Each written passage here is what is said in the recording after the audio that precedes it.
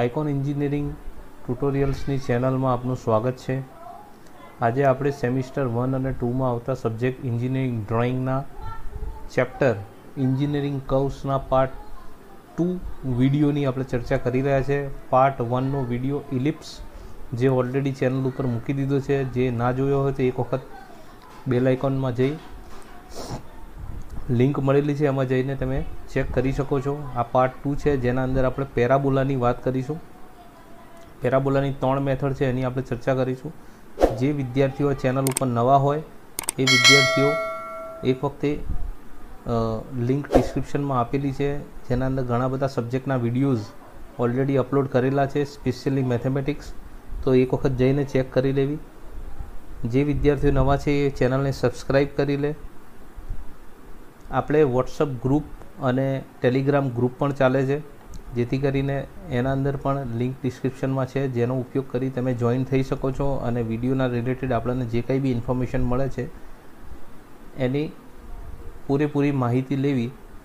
હવે આપણે વિડીયોના અંદર આગળ વધીએ. પેરાબોલા વિથ રેક્ટેંગલ મેથડ પ્રોબ્લેમને જોઈશું.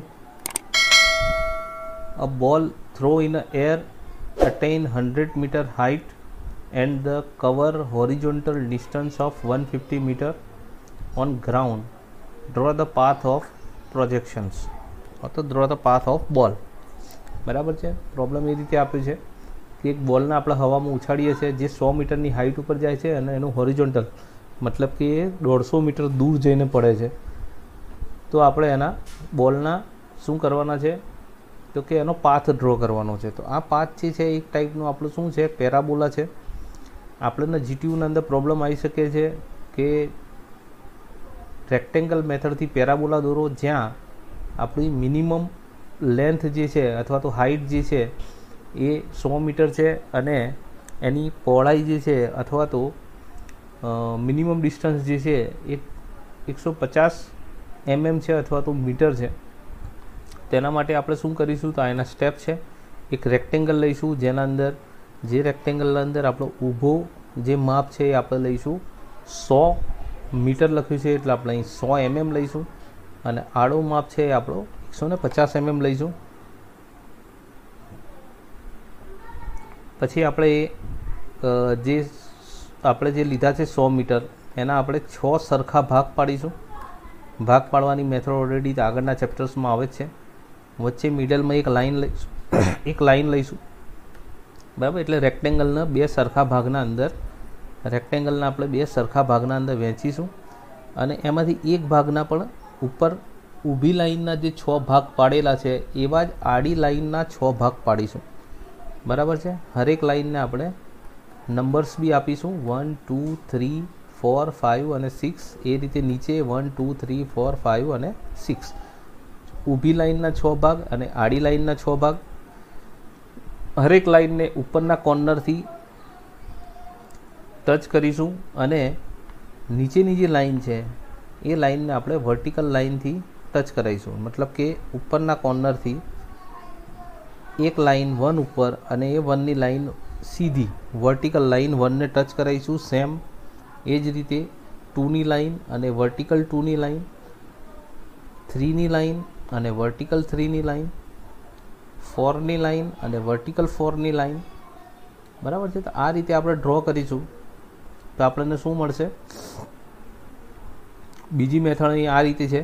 જુઓ, સૌથી પહેલાં આપણે શું કરીશું, હરેક લાઈનને ઉપરના કોર્નરથી હરેક નંબર સાથે મેચ કરીશું અને હરેક લાઈનને એ સેમ નંબર સાથે ફરીથી મેચ કરીશું. મતલબ કે 5 નંબરની લાઈન છે તો 5 નંબરને મેચ કરાવીશું, 4 નંબરની લાઈન છે તો 4 નંબરને મેચ કરાવીશું. અને હરેકના આપણે શું લઈશું, પોઈન્ટ્સ લઈશું. અને પછી આપણે એને એક ફ્રી હેન્ડ લાઈનથી, ફ્રી હેન્ડ સ્કેચથી આપણે એને શું કરીશું, ડ્રો કરી દઈશું. અને આપણો આ પાથ જે છે પેરાબોલા, બરાબર છે, એ રેડી થઈ જશે. સિમ્પલ મેથડ છે, જીટીયુમાં હર વખત પૂછાય છે, એટલે મહેરબાની કરીને આના ઉપર થોડું ધ્યાન આપી 1-2 વખત પ્રેક્ટિસ કરવા વિનંતી. નેક્સ્ટ પ્રોબ્લેમ છે, draw the parabola by tangent method given base 7.5 metre and axis 4.5 metre. માપ અલગ હોઈ શકે છે. બરાબર છે. અહીં બેઝનું માપ 7.5 મીટર છે અને ઊભી એક્સિસનું માપ 4.5 મીટર છે. Draw the parabola by tangent method. Tangent મેથડને બીજી લેંગ્વેજમાં ટ્રાયંગલ મેથડ પણ કહેવાય છે. તો આપણે બેઝ લઈશું જે 7.5 મીટર હશે. અહીં સ્કેલ લીધી છે 0.5 મીટર = 1 સેન્ટીમીટર. આપણે જીટીયુમાં જે માપ આપેલા હોય છે એ લગભગ બધા સેન્ટીમીટરમાં જ હોય છે, એટલે જે માપ આપ્યો હોય એ માપ લઈ લેવાનું. બેઝનું માપ તમને અરાઉન્ડ 100 mm અથવા તો 80 mm અથવા તો 70 mm આપ્યો હશે, તો જે આપ્યો હોય એ લઈ લઈશું. અને એક્સિસનું માપ જે આપ્યો હોય બરાબર છે એ લઈ લઈશું. અહીં આપણને 4.5 મીટર આપ્યું છે, એટલે આપણે એક્સિસ પોઈન્ટનું માપ લઈ લઈશું 4.5 મીટર બરાબર છે. અને પછી આપણે એનું લઈશું ફોકસથી ઉપર, મતલબ કે જેટલું 4.5 મીટર આપણે અહીં નીચે ડિસ્ટન્સ લીધું છે એટલું જ ઉપર લઈશું, એટલે ટોટલ આપણું 9 મીટર થઈ જશે બરાબર. એટલે એક્ઝામના અંદર તમને 50 mm આપ્યું હોય તો તમારે 100 mm લેવાનું. અને મિડલ પોઈન્ટના આપણે ફોકસ પોઈન્ટ કહીશું F. હવે એનો એક આ રીતે ટ્રાયંગલ બનાવીશું. ફરીથી A થી O, B થી O એક ટ્રાયંગલ બનાવીશું. એ ટ્રાયંગલની આડી જે લાઈન છે, આડી લાઈન છે, એ આડી લાઈનના આપણે ભાગ પાડીશું. અહીં તમે લાઈનના ભાગ કોઈ પણ પાડી શકો, 6 પાડી શકો, 8 પાડી શકો, 10 પાડી શકો બરાબર છે. આપણે અહીં 6 ભાગ પાડીએ છીએ. 6 ભાગ પાડ્યા પછી આપણે એના બધાના માપ સામેની લાઈન ઉપર લઈ લઈશું, કેમ કે જે માપ આપણે OA ના પાડીશું, O થી A લાઈનના જે લાઈનના ભાગ પાડીશું એ જ આપણે O થી B ના પણ ભાગ પાડીશું. એટલે સેમ પોઈન્ટ આપણે સામેની બાજુએ લઈશું. નંબર આપીશું, ધ્યાનથી નંબરનો જોજો, નીચેથી ઉપરની તરફ 1 2 3 4 5 6 અને ફરીથી reverse 1 dash 2 dash 3 dash 4 dash 5 dash 6 dash. Number ફરીથી જોઈ લેજો. અહીંથી આપણે સ્ટાર્ટ કરીશું 1 2 3 4 5 6, પછી નીચે ઉતરીશું 1 dash 2 dash 3 dash 4 dash 5 dash 6 dash. હવે આપણે લાઈનને જોઈન્ટ કરીશું 1 થી 1 ડેશ, 2 થી 2 ડેશ, 3 થી 3 ડેશ, 4 થી 4 ડેશ, 5 થી 5 ડેશ, 1 થી 1 ડેશ, 2 થી 2 ડેશ, 3 ડેશ, 4 ડેશ થી 5 ડેશ બરાબર. સામે લાઈનને આપણે જોઈન્ટ કરીશું, એક પ્રોજેક્શન લાઇન્સ લઈશું અને આ બધી લાઈનને સ્પર્શક આપણો એક પેરાબોલા ડ્રો થશે, જે હરેક લાઈનને શું થશે, સ્પર્શીને નીચેની તરફ જશે. મતલબ કે આપણો જે પેરાબોલા ડ્રો થશે એ આ રીતે થશે. Parabola with ડાયરેક્ટ્રિક focus method. Problem શું છે જોઈએ. Point F is 50 mm from vertical straight line AB. Draw the focus of point P moving in the plane such that the way remaining from the point F and line AB.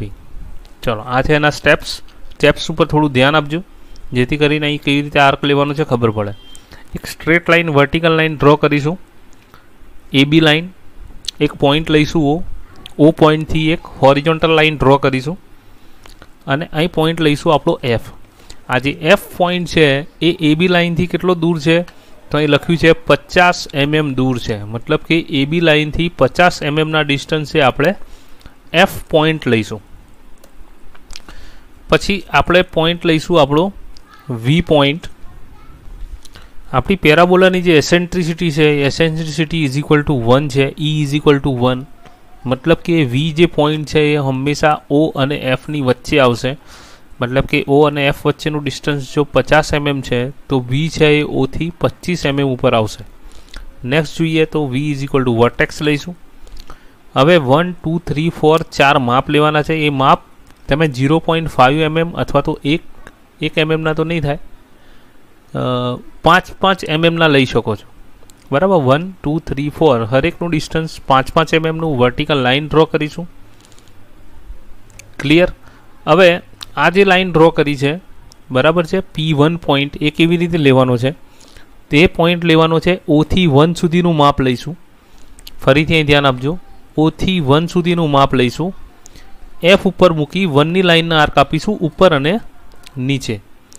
પછી O થી 2 સુધીનું માપ લઈશું, F ઉપર મૂકીશું 2 ની લાઇનના. Icon engineering ટ્યુટોરિયલ્સની ચેનલમાં આપનું સ્વાગત છે. આજે આપણે એન્જિનિયરિંગ કર્વ્સ પાર્ટ 3 વિડીયોની વાત કરી રહ્યા છે. પાર્ટ 1 ના અંદર આપણે ઇલિપ્સ જોયા, પાર્ટ 2 ના અંદર આપણે પેરાબોલા અને હાઇપરબોલા જોયા. હવે પાર્ટ 3 ના અંદર આપણે ઇન્વોલ્યુટ, સાયક્લોઇડ અને સ્પાઇરલની વાત કરીશું. જે વિદ્યાર્થીઓ ચેનલ ઉપર નવા હોય એ ચેનલને સબસ્ક્રાઈબ કરી લે, અને જે વિદ્યાર્થીઓ ઓલરેડી આ ચેનલ ઉપર છે એમના રિલેટેડ ઘણા બધા સબ્જેક્ટના વિડીયોઝ આ ચેનલ ઉપર મૂકેલા છે, સેમ 1 અને સેમ 2ના. તો એ વિડીયોઝને જરા ધ્યાનથી જોઈ લે. મેથ્સ છે, ફિઝિક્સ છે, તો જે તમારા કામના હોઈ શકે છે. વોટ્સઅપ ગ્રુપ અને ટેલિગ્રામ ચેનલ પર આપણે ચલાવીએ છીએ, જેની લિંક આપણે ઓલરેડી ડિસ્ક્રિપ્શનના અંદર મૂકેલી છે. તો ડિસ્ક્રિપ્શન બોક્સને ચેક કરી લો, જ્યાં તમારે જરૂરી લિંક હોઈ શકે છે. અને જે વિદ્યાર્થીઓ નવા છે એ ચેનલને જરૂરથી સબસ્ક્રાઈબ કરી લે. અવારનવાર આવા વિડીયો તમને જોવા મળતા રહેશે અને તમારા કામના હોઈ શકે છે. ચલો, આજે આપણે વાત કરીએ છીએ એન્જિનિયરિંગ કર્વ્સ પાર્ટ 3, જેના અંદર આપણે ઇન્વોલ્યુટ, સાયક્લોઇડ અને સ્પાઇરલની વાત કરીશું.